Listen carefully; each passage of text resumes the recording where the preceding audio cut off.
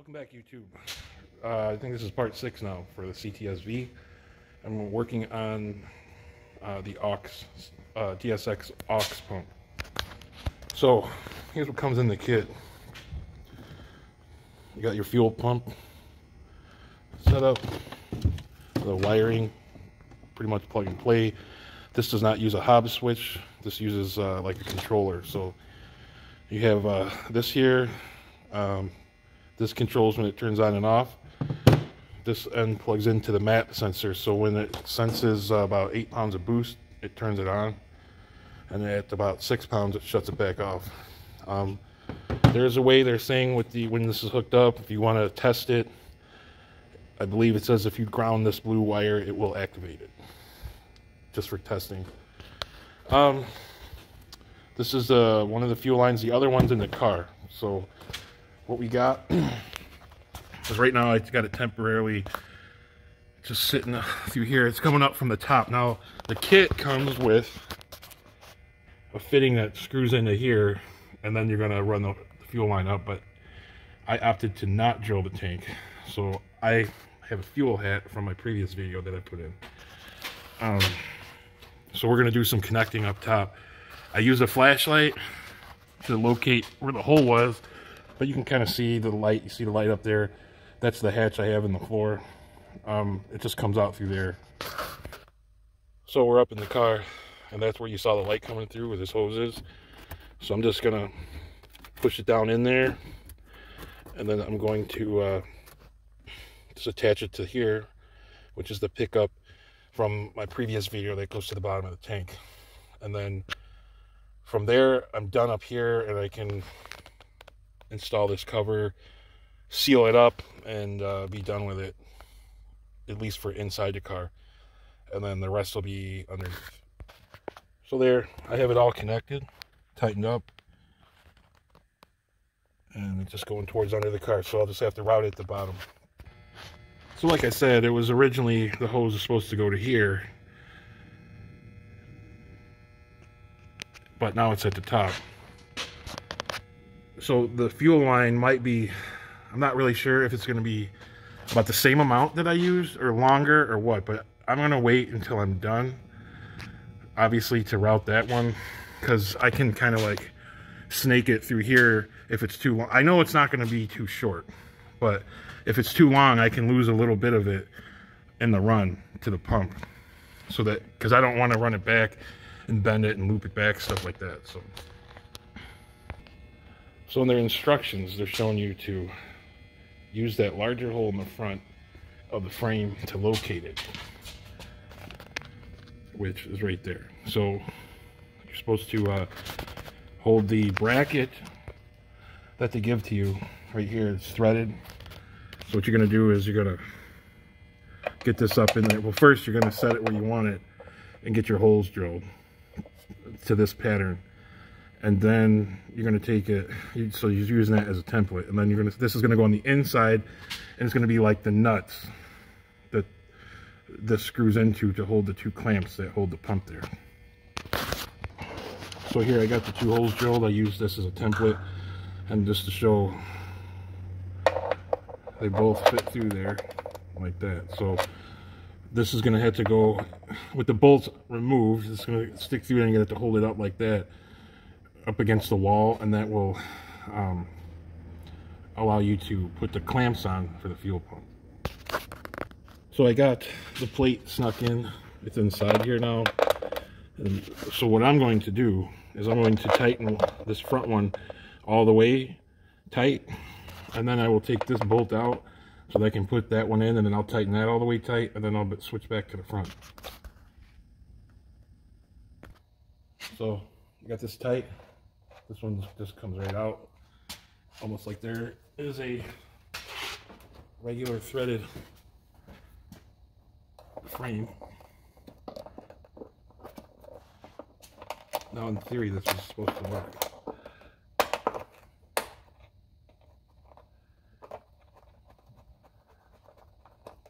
It looks like I got it started.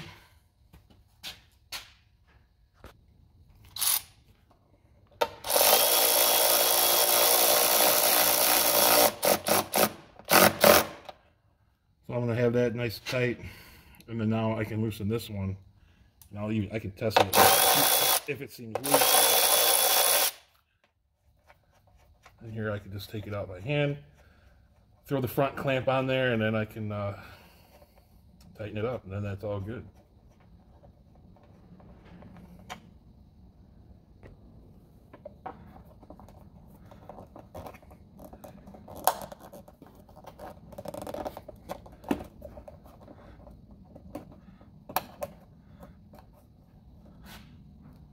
Doesn't look like anything moved.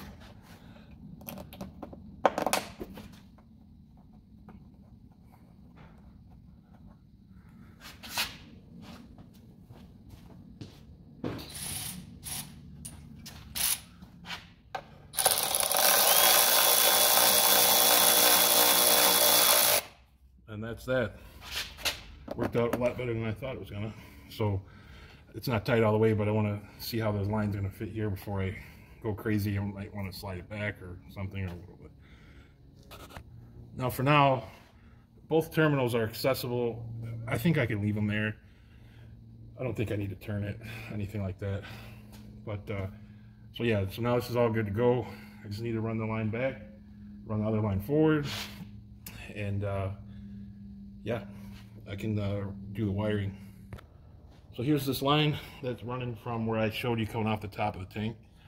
It does not seem too excessively long, so I can take the little excess out, and a little bend here in the back here, where they factory bends, and looks like it's going to be good to go. So I won't have to move anything. So now I just have to run the front line. It's like a almost 180-degree turn, and that's going to come back along with this one, and then that is going to key in right up here. There's a T fitting that goes here where the other one goes. It's a 90-degree fitting, and then actually all that's left is just the plugs. So here's the lines hooked up and tightened up. Got some clearance from the floor. I got to cut the zip ties.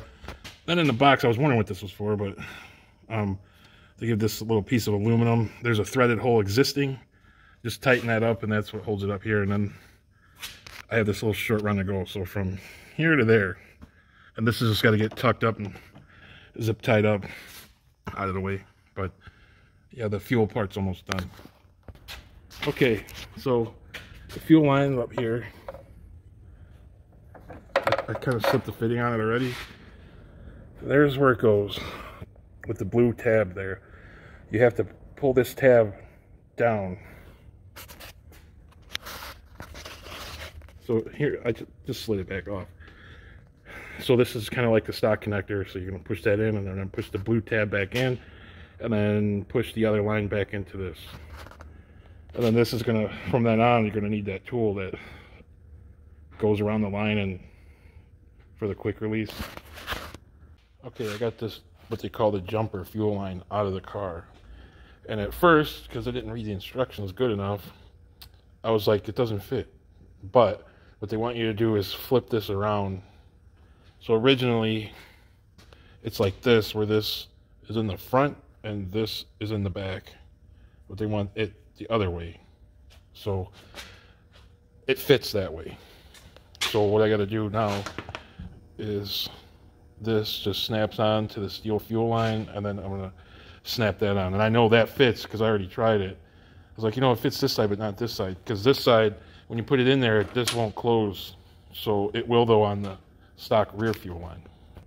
So here's the fitting here. I just pushed it on right here, so it's snapped on good. And then when the other fuel line, the little jumper goes in between these two, and those just snap together. Well, the front one snaps in with some, where you squeeze the sides, and the other one goes in and you push the plastic clip up. Okay, so here's where they installed. This is the hose reversed. The clip used to be up in the front. There's the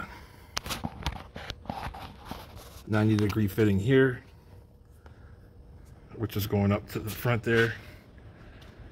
And we'll see if we'll leave this for now. I don't know yet, but I got it back in the holder here. I took the lock plate off because I don't see a need for it, but because they snap in pretty good.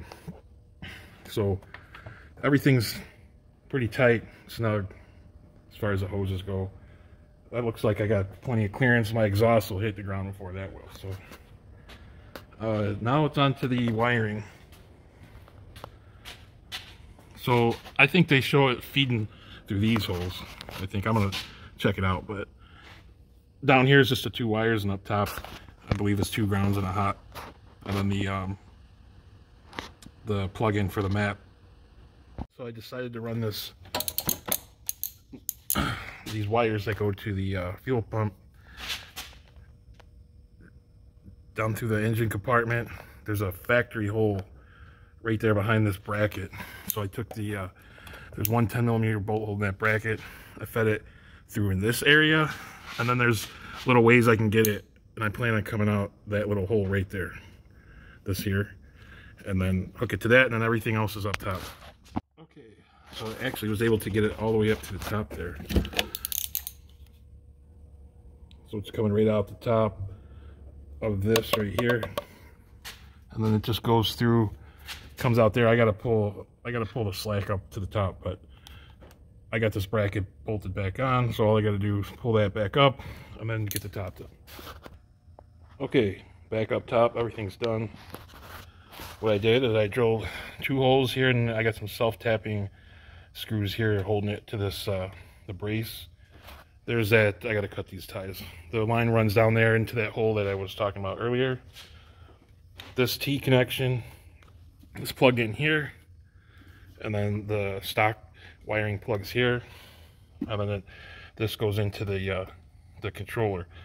Now if you want to test your pump, you can use this blue wire to ground, and you can probably hear it.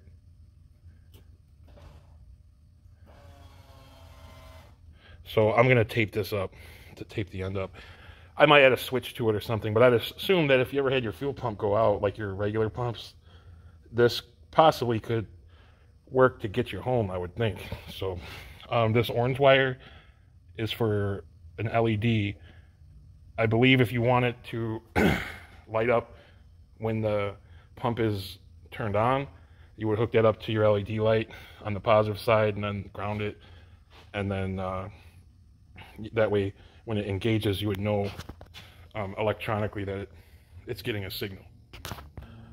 Also, when the control box has 12 volts of power, this light will always be on, and it says it's a very low draw, so I guess you're not to worry about that being on. So yeah, I would assume when you turn the key on, the 5-volt reference lights up, and then the output light comes on when it's engaged. But like I said, if you want a light inside to light up, you can use that. But that's it for that. I'll put this cover on real quick. All right, with the engine cover in place, you can't even tell it's there, you know, other than this little thing here, but that's hard to see.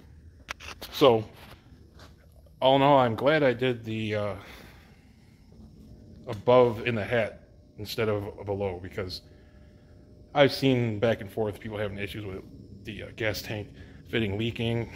So I just want to avoid all that. So with that being said, we can give it a shot starting it up.